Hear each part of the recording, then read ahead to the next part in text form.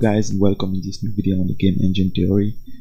Now in the previous video we have been talking about game object. So we implemented two classes.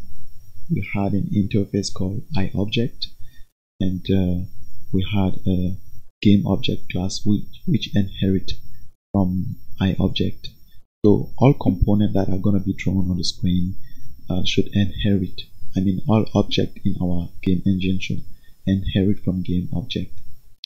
Now in this video we're going to be starting a little bit with animation, but for that we need to create our player. So we're going to be creating the character class, which is going to be the father class of the player actually, because all character in a game, all players or enemies will inherit from character. So that's the idea actually. Now in order for us to do that, we need to create our new class. So we're gonna be calling it character, and we're gonna be saving this in a new folder called characters. So it's only a header file because it's gonna be an abstract class. So just create it. Yes. Now the character will inherit from game object, so we need to include game object, and we also need to set the inheritance here. And since character inherit from game object, which has a constructor with properties, we also need to define those properties right here so that we can get all those information from game object. So we have prop. So we have to call the game object constructor, and we pass these props to it, so we could initialize those components that are in the game object class. Now we don't need this structure right now. We need to remove this private, so we don't need it. And since this class is inheriting from game object, which in return inherit from iObject, we need to either define or implement those three functions. So the draw, clean, and update function, that's why we need to define them. And since the character class is an abstract class, so we won't implement them here, we just define them. Now this is the basic character class. Now as member, we can have something like the name, for example, of the character. So let us simply include this string. So we're gonna be sticking with that for now, only the name. We're gonna be saying name. So we'll add more later. For now we just stick with that. Now we need to create our player, so we're gonna be calling it warrior, because we can have different players. We can have soldier, warrior, king, or whatever. So we're gonna be calling this one warrior.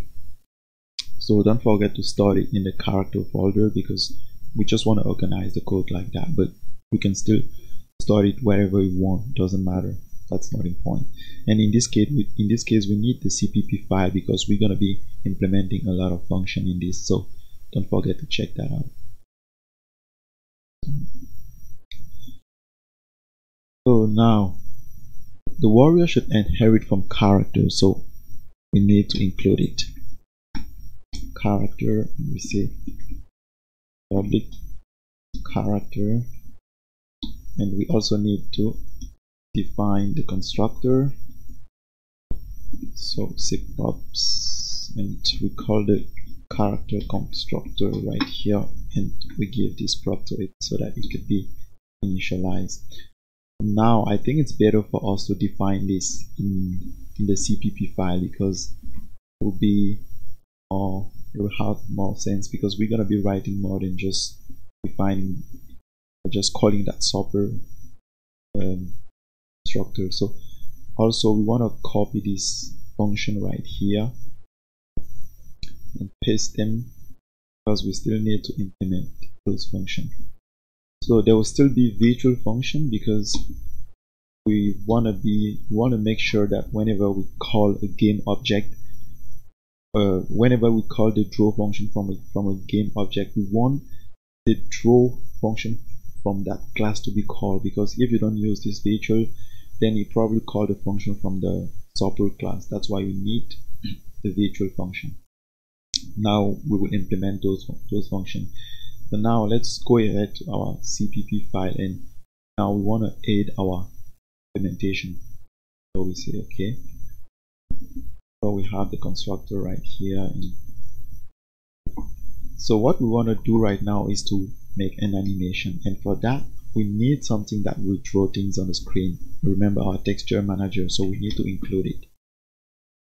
Texture manager. So now our texture manager right now has a function called draw. So if we switch over to the texture manager, you will see we have this draw function right here. So this draw function was created to draw static image. So this wasn't for frame actually, but in order for us to make animation, we need things like frames, because we want to draw an image in a specific time, and we want to have a speed in between and all that kind of stuff. That's why we need another function in the texture manager called draw frame. So what we basically are going to do is we're going to be animating a sprite sheet. So let me show you, for example. So we have like this image right here, this sprite sheet. We have more than one frame, we have 6 frames, and we want, like, after every second, for example, draw a new image on the screen so that it will give the effect of animating the object. So that's the idea behind this, and for that we need a function that will be able to take the specific frame right here and draw it on the screen. That's why we need this draw frame function. Now the draw frame function, it's actually not so different from the draw function because it has only 2 parameters more, the row and the frame. The row stands for the row on the sprite sheet. Now actually this sprite sheet on the screen right here has only 1 row, but it sometimes happens that you have sprite sheet with many rows, and you want to draw a specific image on that sprite sheet, then you need to know at which row you should move and which frame you should draw. That's why we have the row and the frame. Now the definition of this function is not so different from the draw or so. It's quite similar, but the difference is now the source rectangle. We select now this specific part of the image which we want to draw on the screen. That's why we give the number of the frame. So if we have the frame number 1, the row, in this case we have only 1 row, this is row number 0, let's say 1 because we don't start like the computer. So we say the frame 0, then when we have frame 1, for example, we take the width and it starts from here till here, then we take this first frame and then we draw it on the screen. That's the idea behind this. It's not so different from this one on the top. So we have this function. So you probably don't have it now, so you can simply pause the video and just write this code right here. Now let's go back to our warrior class. Now I've been talking about some things like the animation speed and the number of frames of the animation. We need to tell the computer exactly how many frames he should animate and which frame it should be showing on the screen. So we need those variables, we need those to be defined. So we're going to be creating a class for animation later, but for now we're just going to be doing it like this. So we create a row, frame, and we also want to know how many frames are going to be drawn for this animation. So frame count. So we have these 3 variables. Now let's say we have to initialize those variables. We need to make an animation for our player idling. So we have this idle that I've been showing you here, right here. So it has 6 frames. So we're going to be initializing frame count is equal to 6, and also the row is going to be equal to 0. Because we start from 0 and we move on, so it's going to be 0. But you can still go ahead and put like row -1 right here, and then you'll be able to put 1 over there. That's also how we can. So if I put row -1 here, then I can simply go here and say row 1. So that's the same thing. So let's keep it like that, because just want to do it like that. Now we have this. The draw function is the guy who will draw our player on the screen. So we can call our texture manager draw frame. So draw frame, and now it needs an ID, the texture ID. So if you remember, we've created this game object with the texture ID. I think so. Make sure we had that, because all game objects have texture ID. We have it right here. It was a string. So since we inherit from this, we can still use that texture ID right here. So we also have this the X. So it's the transform. So we have the transform that we also added in the previous video. I don't know how this thing is not auto completing, but transform in X, transform X, and I should say N, transform Y. Now the width and the height, we also had them defined in the game object. Now the row and the frame, we just pass our row and our frame, and we don't want to flip it right now. We'll leave the default value. Now let me move this a little bit down here.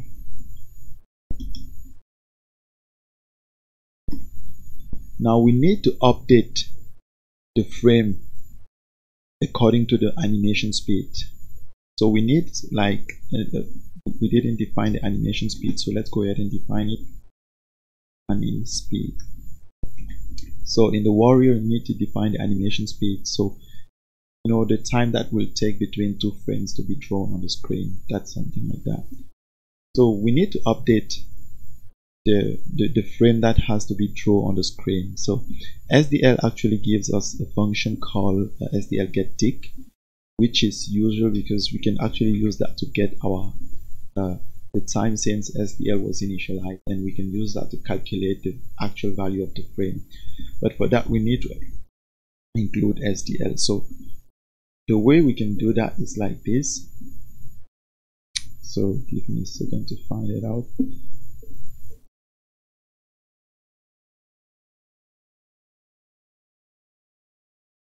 Now this is how we do it. We say frame is equal to SDL get tick.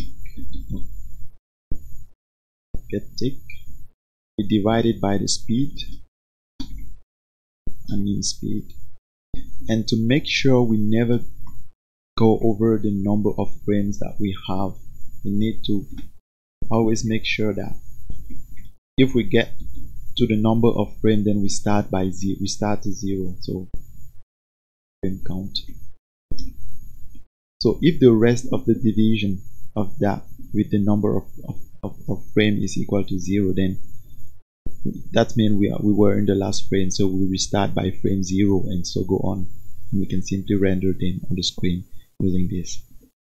Now we can also call the texture clean function here to clean this texture. So we can say get instance clean.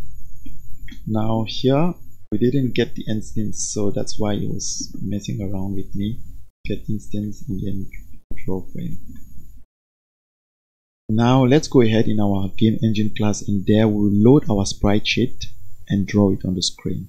We hope that it will work. But for now we need to include our warrior, and we create an object. So we say warrior right here. It's a pointer, so we say player. Say it's equal to null pointer. So, and we come here and we simply define it.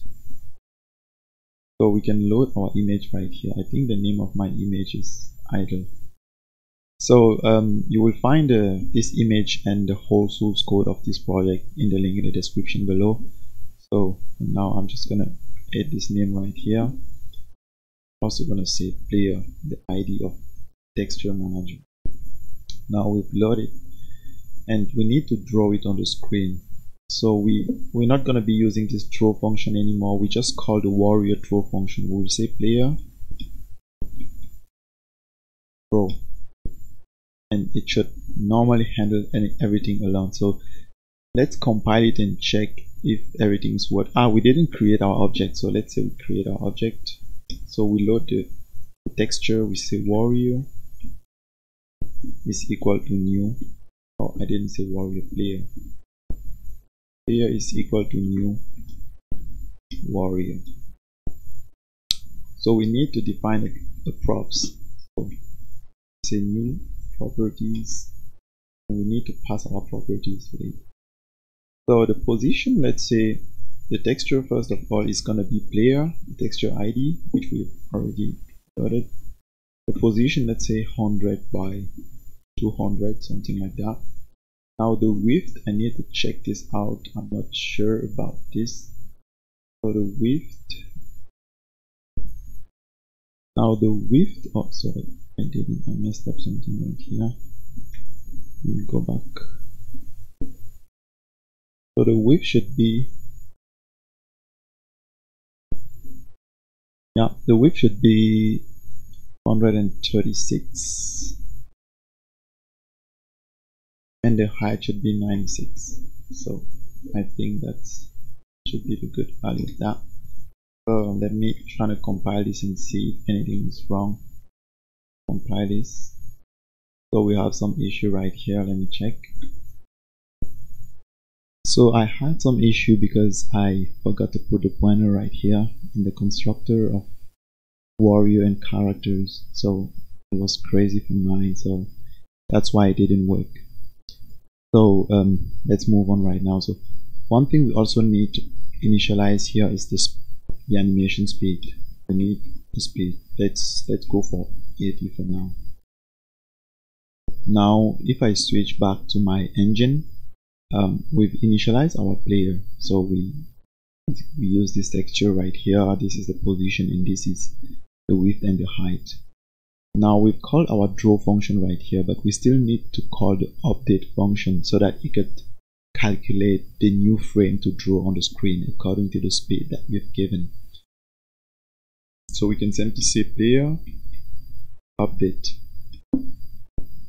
So it actually takes the delta time, but for now just write 0 there because we're not using it right now. So if I run it, there it is. We have the animation. I hope you guys can see this correctly. So the player can now be animated. So let me increase the speed, or actually decrease the speed between two frames so that it could be a little bit faster. So I compile this, and you see also move faster. So that's it for this video, guys. Thank you for watching videos on Madsycode channel.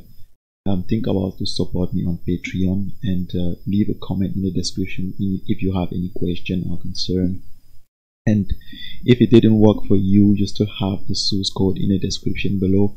Just go out and check that out, and if you have a better way of dealing with this, so just share with me. But as I said, we're gonna be creating an animation class which is gonna handle this. We won't have to deal with this for each object. We will create an animation class. We will handle this animation for all kind of objects that we would like to have animation. So thank you guys, and ciao.